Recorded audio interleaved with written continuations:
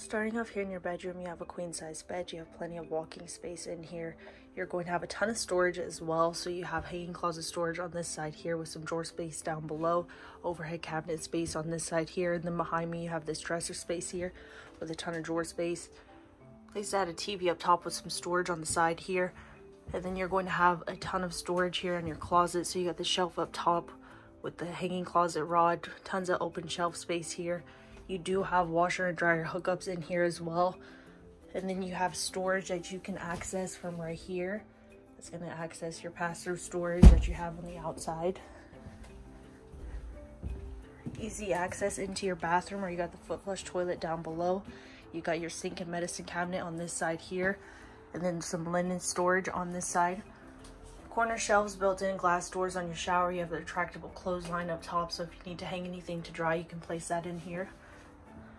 And then you have a really nice living space. So you've got a ton of windows in here with blackout shades, freestanding table here, ottoman seating for extra storage. There's a couple of chairs here, theater reclining seats, heating and massage, LED accent lighting. You got the sofa here. This is going to give you an additional bed. And then you have couch side table space there with outlets to charge your devices, overhead cabinet space. Your TV is right over here with your radio control right here in the center. You have storage on both sides, as well as storage surrounding your fireplace. Pantry space located right here. So you've got a ton of shelf space. 3-burner cooktop and oven. Lots of counter space here where your sink is positioned. And you got some storage down below. And then you have this huge fridge here. This is going to run on 12 volts. And then you got this additional hutch area right here, so you can add in a couple of appliances that you may need, and then you have a ton of extra storage up top here as well.